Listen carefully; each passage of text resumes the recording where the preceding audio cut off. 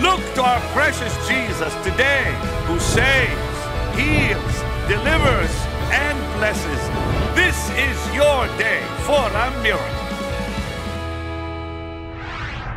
The subject I want to minister on is not for everybody. It's for those of you who are mature in the Spirit, of course. But I want you to grasp this message. How to walk in the Spirit. And the time has arrived. How to walk in the Spirit. How does it work in your life? Now, please hear this. I want you to listen to this. The minute you step out of the old life, the minute you come into the new life, you literally begin to walk in a world that has no limits. The flesh has limits. The Spirit has no limits. So I want you to understand that the minute you're born again, you begin to live a life that has no limitations. No limits. Say no limits. No limits. One more time. No. Now you have to really receive that in your spirit. Receive that. You cannot ever believe there is limits in your life. There are limits only in the flesh. There are no limits in the Spirit. Because limitation is known only in the old life. The minute you're saved, the limits disappear. And in Jesus, no limits. Say, in Jesus, no limits. But you know, now I'm having you repeat that because I want you to grasp the truth. Get it in your heart, in your spirit. Because we have been so accustomed to limits. Limited strength, limited knowledge. Everything is limited when it comes to the mind, the old life. The new life has no limits. And the Word of God tells us that we should never think about life the same way again. We will never think about life the same way we used to think about life. The way you used to see life has got to be canceled. Now you have to see life brand new. Because the scripture says in 1 Corinthians chapter 3, verse 21, 22, 23, all things are yours. That's no limits. I wanna read that portion because it's quite dynamic. It's quite powerful. It's, to be honest with you, it's life-changing if you grasp the truth of it. So in 1 Corinthians chapter 3, verse 21, therefore let no man glory in men, for all things are yours, whether Paul, Apollos, Cephas, or Peter, or the world, or life, or death, or things present, or things to come, all are yours. Now that's no limit in any world you can imagine. Because he says everything is yours. Everything is yours in life or death, present or the future, all things are yours. Now that is a big one. To grasp that, it takes a long time to really think about this one.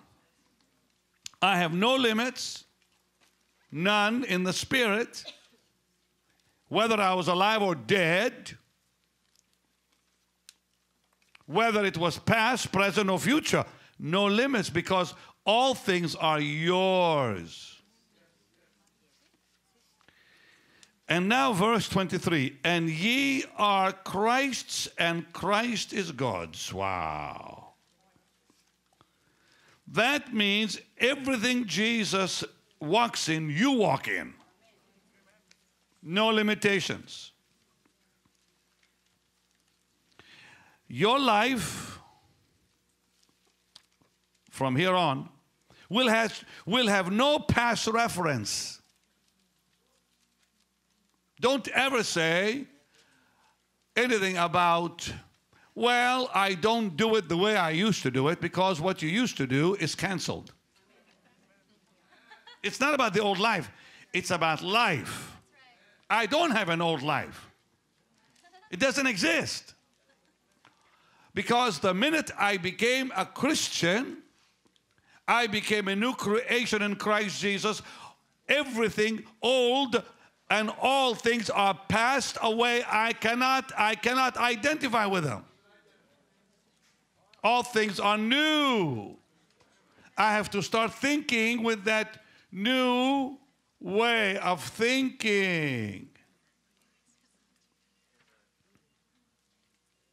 Say, all things are mine. All things are mine. No limits. No limits. No limits in my past, No limits in my past. present, or future. No limits. No limits. Now that's the walk of the Spirit. That's what it means on walk in the Spirit. Walk in the Spirit means you walk in a world that has no limitations. How you get there? We're getting there now. I'm going to show you. You have to begin obeying God. You have to act the life of the new creation. You see, unbelief depends on feelings. Faith depends on the promise, not the feeling.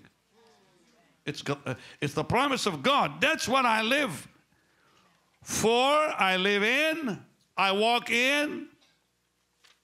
I look at the promise. Now, something happened here when Israel came to the Red Sea.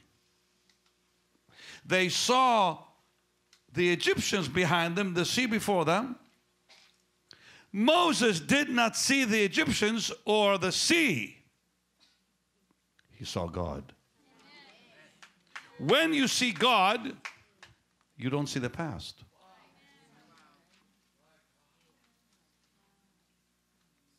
You don't see even the future.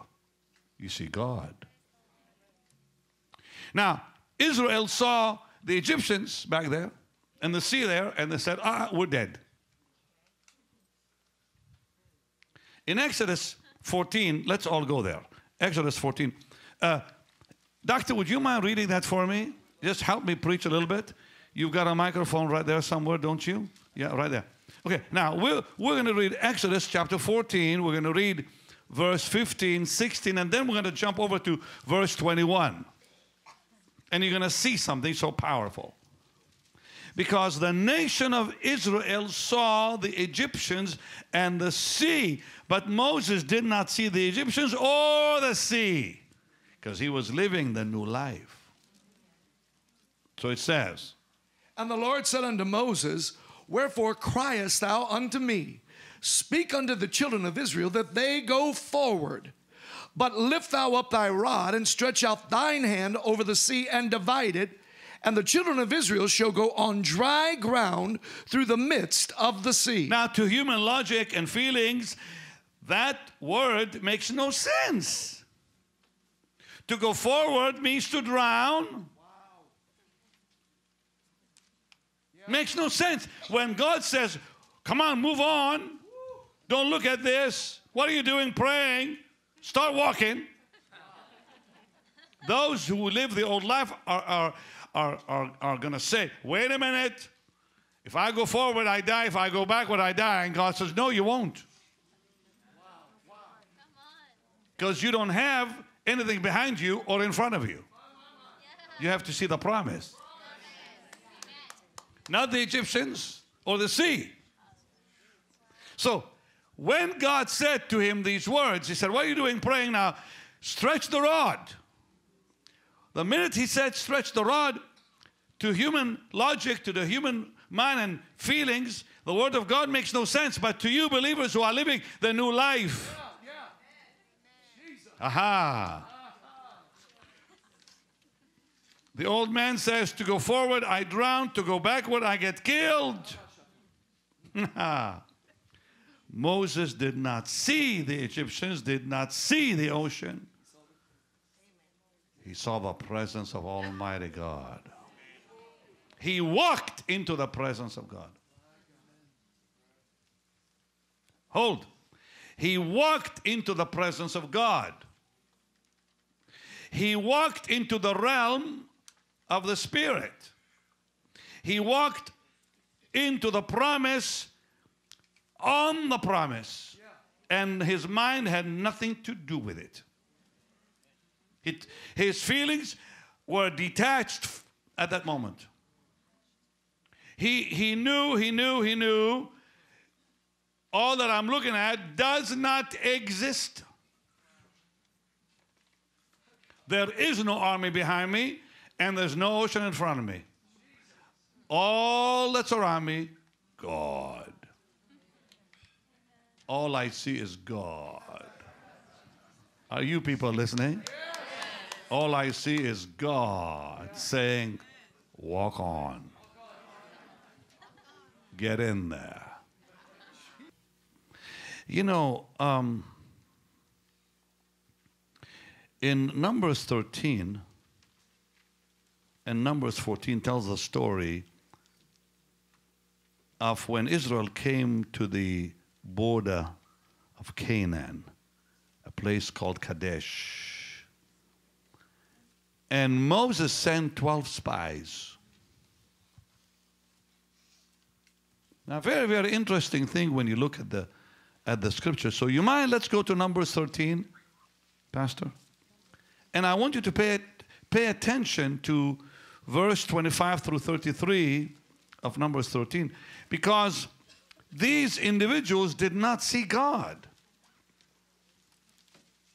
And when they came back, they did not even mention him one time.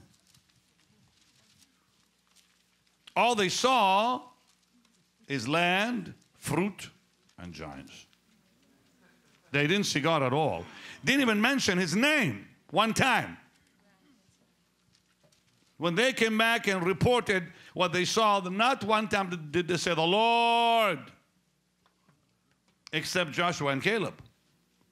Joshua and Caleb were the only men who talked about the Lord when they came back in the report.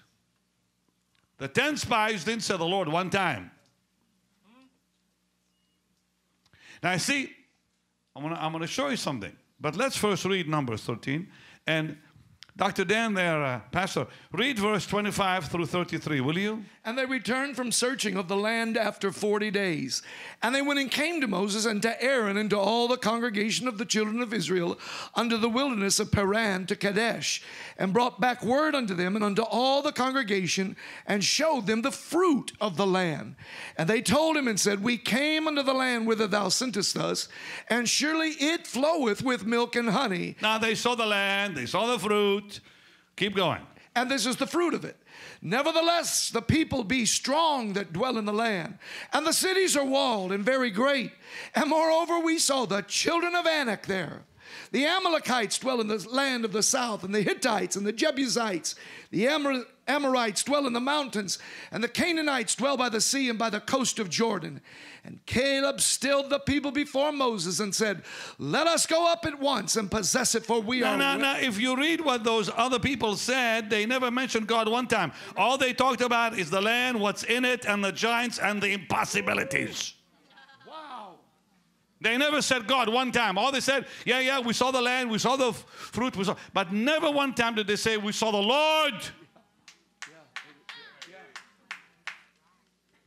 It's not about the land you see, it's about the Lord you see. When you see the Lord, it changes everything. So now Caleb stills the people and said, let's go up at once and possess the land because we're able to overcome it. He had a different vision of the land. Yeah. He didn't say anything else, but he saw God. He saw God. Greg, that's the difference. God was more real to him than the land. Wow. Jesus. God was more real to him than the fruit of the land. God was more real to him than the giants in the land, because he said, I saw God and he's bigger than the giants. You saw the giants and yourself as grasshoppers. I saw God, he's bigger than all the giants. The minute he saw God, he didn't care about the giants. The giants were no longer giants in the presence of God. When you see the presence of God, you don't see the giants. You're a man of the Spirit. When you see God, you don't see the ocean. You don't see the Egyptians behind you. You see God. He's bigger than all of them. Our God is a big God. He's a big God. Don't limit him to your mentality. Don't limit him to your feelings and emotions. Don't limit him to the way you feel about yourself and your life. He's a big God. Live in the Spirit, you see God, you don't see the situation. You see the covenant you're walking in, you don't see the situation.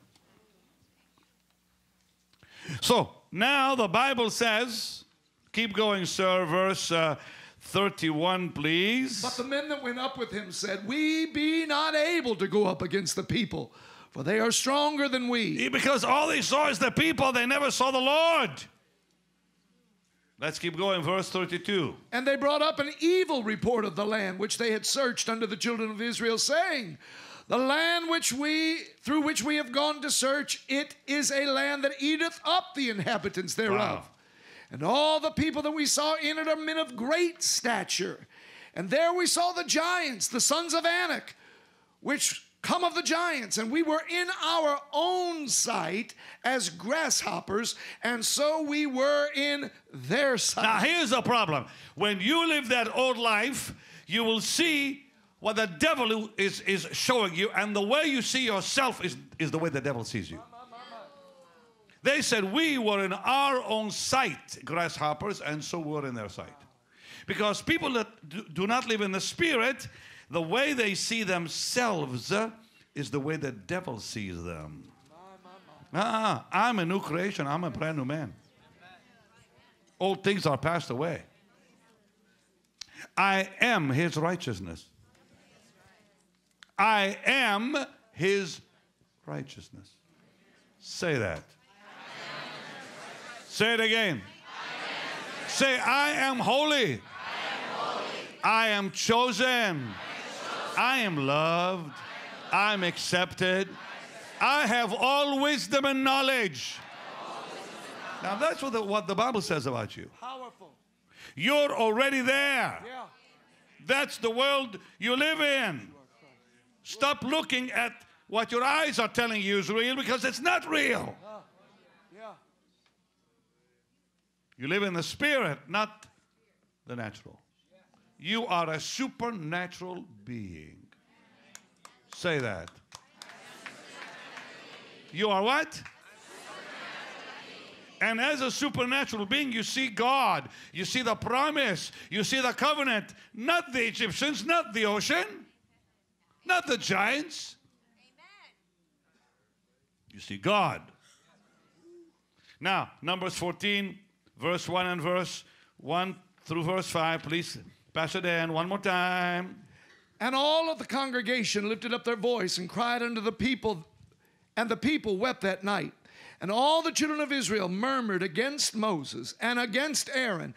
And the whole congregation said unto them, would God that we had died in the land of Egypt. Think about the negativity. All that bondage comes back in them because they're not seeing God anywhere. Yeah. Verse 3. Or would God we had died in this wilderness? And wherefore hath the Lord brought us into this land to fall by the sword, that our wives and our children should be a prey? Were it not better for us to return into Egypt? Verse 4 and 5, please. And they said one to another, let us make a captain, and let us return to Egypt. Then Moses and Aaron fell on their faces before all the assembly of the congregation of the children of Israel.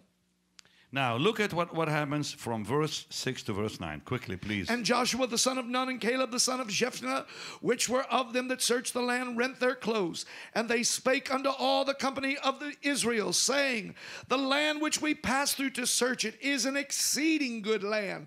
If the Lord delight in us, then he will bring us into this land, and give it to us, a land which floweth with milk and honey. Only do what now? Only rebel not ye against the Lord, neither fear ye the people of the land, for they are bread for us. We'll eat them for lunch, he said. Their defense is departed from them, and the Lord is with us. Fear them not. Look how often he mentions the Lord. Now listen. The Bible declares in verse 22 something stunning. Numbers 14:22, it says, because all those men which have seen my glory and my miracles. Now wait a minute. Those 10 spies saw the glory and the miracles, and they never saw God. He said they saw the glory and they saw the miracles, but they never saw me. Yeah. Glory is not enough. Yeah. Miracles aren't enough, because you can't walk in them. God you can walk in. He's the one you walk into. He is your new creation. He is the Word. He's the Word. You didn't hear what I said. He's the Word. Say it again. Say it again. Say it again. Let the word of Christ dwell richly within you, says the Word of God. It's His Word that gives us life. It's His Word that gives us strength. And through His Word, prayer is born. For the Bible says in John 15:7, if my word abides in you, you will ask. Without the Word, we have no power against the enemy. Without the Word, there's no healing power, there's no presence of God. Only the Word of God is life-giving. Man will not live by bread alone, but by every word God speaks to us. It keeps us alive in spirit and also fully alive. Abundant life is ours through His Word. So today you heard His Word ministered to you. And I pray it will produce great hunger for you to know more, that you might be transformed into His image, looking into the glass, the Word of God, because the Holy Spirit uses His Word like glass to reveal Jesus to us and transform us into His blessed image. And I'm going to pray that God will just fill you with hunger and meet every need in your life, that His Word will bring health and healing also, because there is healing in His blessed Word. So Father, just let's believe right now together. Let's believe that His promise is yea and amen right now in your life. We come in high expectation. We come in faith, believing, and in agreement that every need be met.